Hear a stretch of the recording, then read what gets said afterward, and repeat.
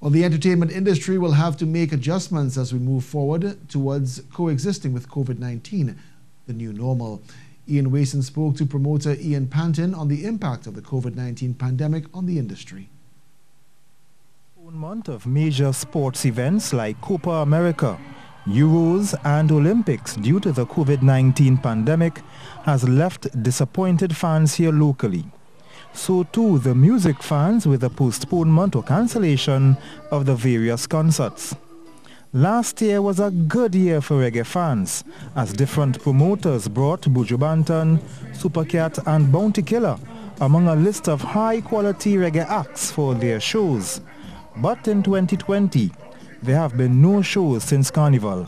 Promoter of the Redemption, Ian Pantin, told TTT News, since a concert where thousands converging at a venue is an absolute no-no during these times, the entertainment industry has to look at other ways to keep their fans satisfied. Is that a lot of people are taking their platforms digitally.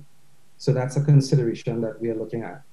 And of course, I've done some research and I realized internationally, some of these, where entertainment and movies are concerned, it looks like some of the old methods are coming back. So people are talking about doing drive-through cinemas, drive-in cinemas again.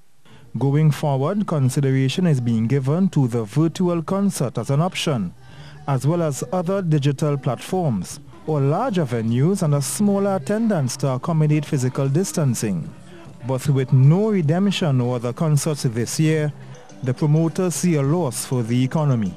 So I would say in terms of anything that exposes Trinidad and Tobago for having hotels filled, because we fill up the hotels with the artists, having restaurants filled with people, having transportation provided, having other service, all the service providers active at your event, food, whatever it might be, is a major contributor of some sort to the bottom line of the economy.